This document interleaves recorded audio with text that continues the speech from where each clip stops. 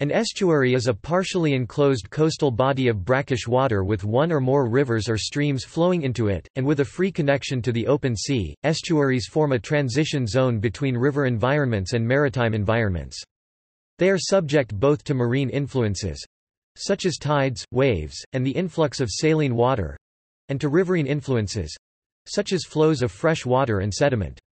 The mixing of sea water and fresh water provide high levels of nutrients both in the water column and in sediment, making estuaries among the most productive natural habitats in the world. Most existing estuaries formed during the Holocene epoch with the flooding of river eroded or glacially scoured valleys when the sea level began to rise about 10,000 to 12,000 years ago.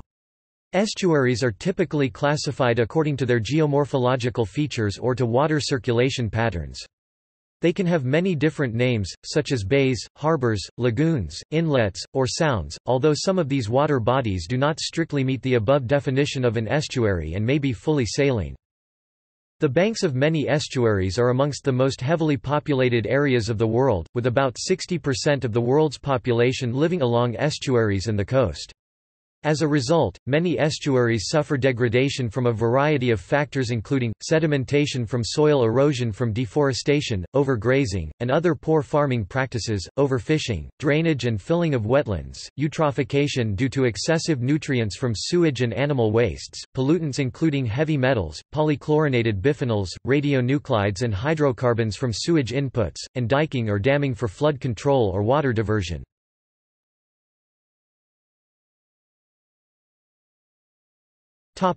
Definition. The word estuary is derived from the Latin word estuarium meaning tidal inlet of the sea, which in itself is derived from the term estus, meaning tide. There have been many definitions proposed to describe an estuary. The most widely accepted definition is a semi-enclosed coastal body of water, which has a free connection with the open sea, and within which sea water is measurably diluted with freshwater derived from land drainage.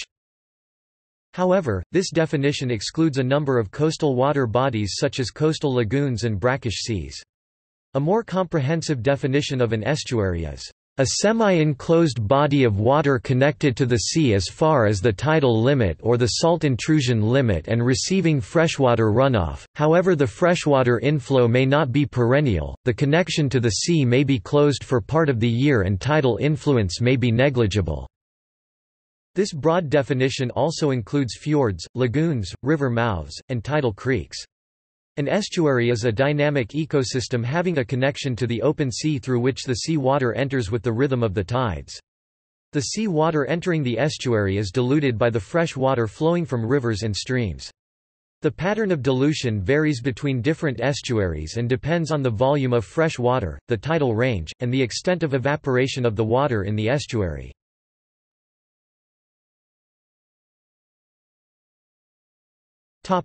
Classification based on geomorphology.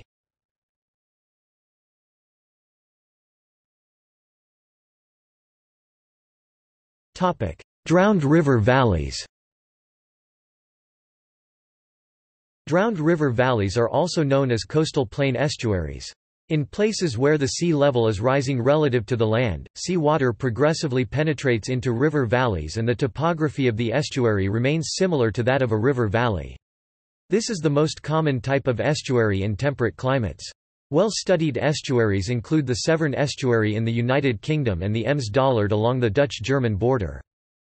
The width-to-depth ratio of these estuaries is typically large, appearing wedge-shaped in cross-section in the inner part and broadening and deepening seaward.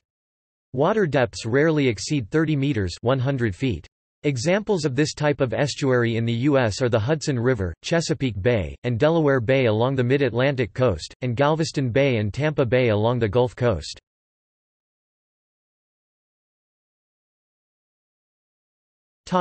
Lagoon-type or bar-built.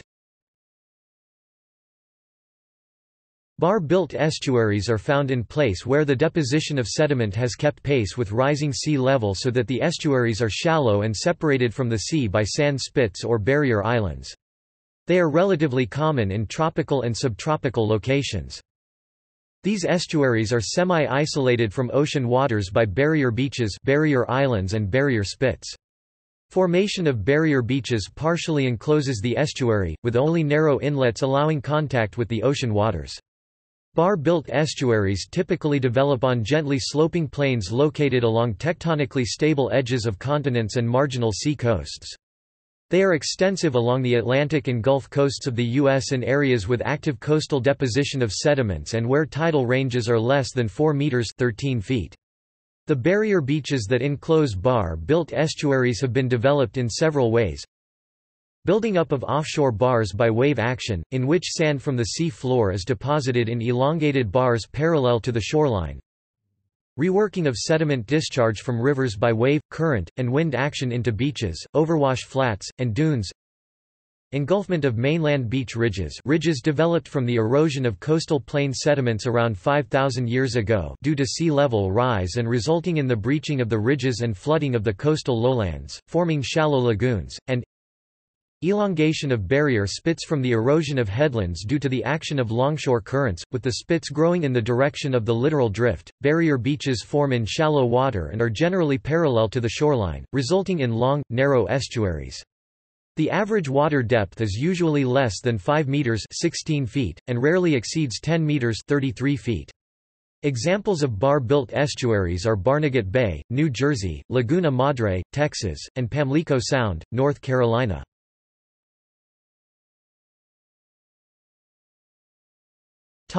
Fjord-type. Fjords were formed where Pleistocene glaciers deepened and widened existing river valleys so that they become U-shaped in cross-sections. At their mouths there are typically rocks, bars or sills of glacial deposits, which have the effects of modifying the estuarine circulation. Fjord-type estuaries are formed in deeply eroded valleys formed by glaciers. These U-shaped estuaries typically have steep sides, rock bottoms, and underwater sills contoured by glacial movement. The estuary is shallowest at its mouth, where terminal glacial moraines or rock bars form sills that restrict water flow. In the upper reaches of the estuary, the depth can exceed 300 meters (1,000 feet). The width-to-depth ratio is generally small. In estuaries with very shallow sills, tidal oscillations only affect the water down to the depth of the sill, and the waters deeper than that may remain stagnant for a very long time, so there is only an occasional exchange of the deep water of the estuary with the ocean. If the sill depth is deep, water circulation is less restricted, and there is a slow but steady exchange of water between the estuary and the ocean. Fjord-type estuaries can be found along the coasts of Alaska, the Puget Sound region of western Washington state, British Columbia, eastern Canada, Greenland, Iceland, New Zealand, and Norway.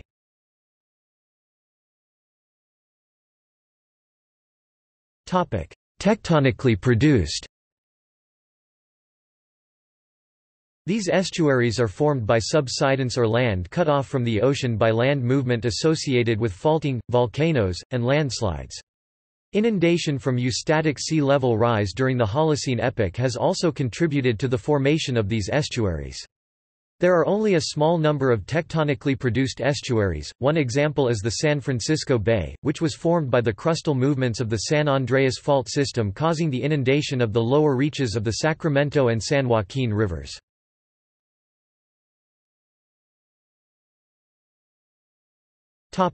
Classification based on water circulation.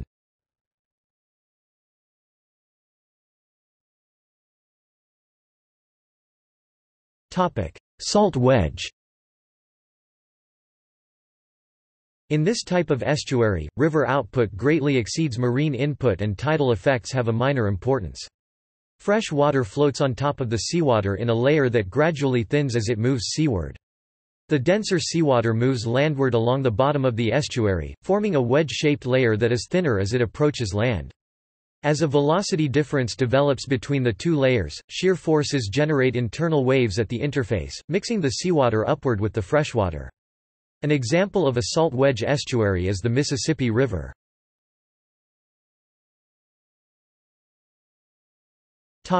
Partially mixed. As tidal forcing increases, river output becomes less than the marine input. Here, current-induced turbulence causes mixing of the whole water column such that salinity varies more longitudinally rather than vertically, leading to a moderately stratified condition. Examples include the Chesapeake Bay and Narragansett Bay.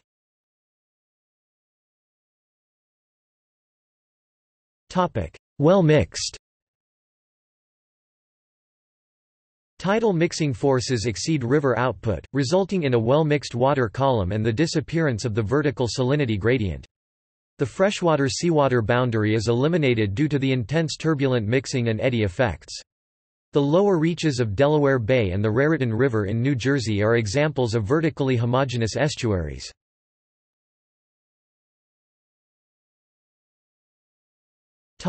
Inverse. Inverse estuaries occur in dry climates where evaporation greatly exceeds the inflow of fresh water. A salinity maximum zone is formed, and both riverine and oceanic water flow close to the surface towards this zone. This water is pushed downward and spreads along the bottom in both the seaward and landward direction. An example of an inverse estuary is Spencer Gulf, South Australia.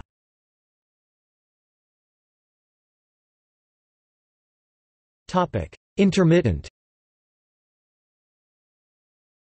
Estuary type varies dramatically depending on freshwater input, and is capable of changing from a wholly marine embayment to any of the other estuary types.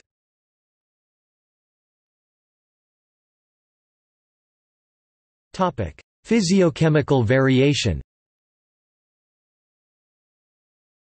The most important variable characteristics of estuary water are the concentration of dissolved oxygen, salinity and sediment load. There is extreme spatial variability in salinity, with a range of near zero at the tidal limit of tributary rivers to 3.4% at the estuary mouth. At any one point the salinity will vary considerably over time and seasons, making it a harsh environment for organisms. Sediment often settles in intertidal mudflats which are extremely difficult to colonize. No points of attachment exist for algae, so vegetation-based habitat is not established. Sediment can also clog feeding and respiratory structures of species, and special adaptations exist within mudflat species to cope with this problem. Lastly, dissolved oxygen variation can cause problems for life forms. Nutrient-rich sediment from man-made sources can promote primary production life cycles, perhaps leading to eventual decay removing the dissolved oxygen from the water, thus hypoxic or anoxic zones can develop.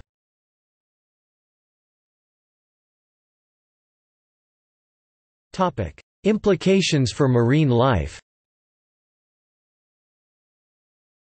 Estuaries provide habitats for a large number of organisms and support very high productivity.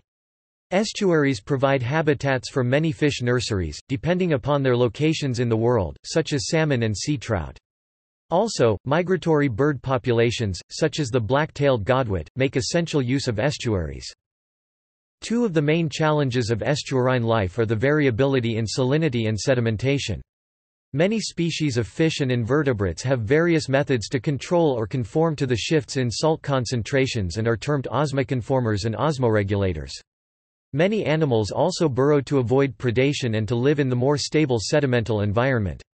However, large numbers of bacteria are found within the sediment which have a very high oxygen demand. This reduces the levels of oxygen within the sediment, often resulting in partially anoxic conditions, which can be further exacerbated by limited water flux. Phytoplankton are key primary producers in estuaries. They move with the water bodies and can be flushed in and out with the tides. Their productivity is largely dependent upon the turbidity of the water. The main phytoplankton present are diatoms and dinoflagellates which are abundant in the sediment. It is important to remember that a primary source of food for many organisms on estuaries, including bacteria, is detritus from the settlement of the sedimentation.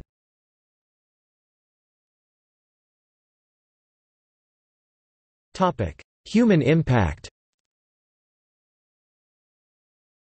Of the 32 largest cities in the world in the early 1990s, 22 were located on estuaries. As ecosystems, estuaries are under threat from human activities such as pollution and overfishing. They are also threatened by sewage, coastal settlement, land clearance, and much more. Estuaries are affected by events far upstream, and concentrate materials such as pollutants and sediments. Land runoff and industrial, agricultural, and domestic waste enter rivers and are discharged into estuaries. Contaminants can be introduced which do not disintegrate rapidly in the marine environment, such as plastics, pesticides, furans, dioxins, phenols and heavy metals. Such toxins can accumulate in the tissues of many species of aquatic life in a process called bioaccumulation. They also accumulate in benthic environments, such as estuaries and bay muds, a geological record of human activities of the last century.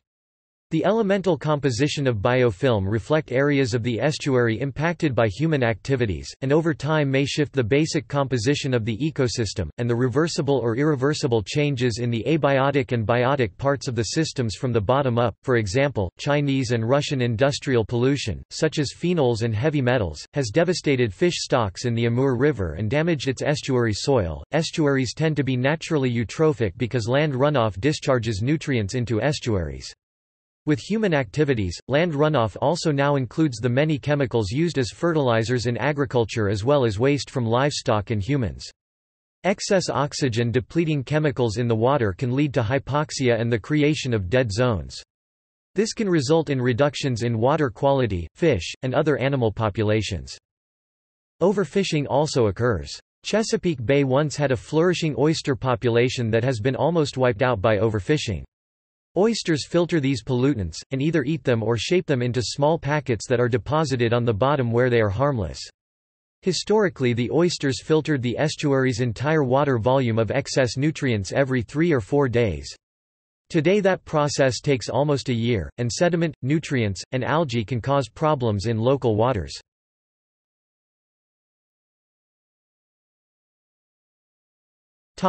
Examples.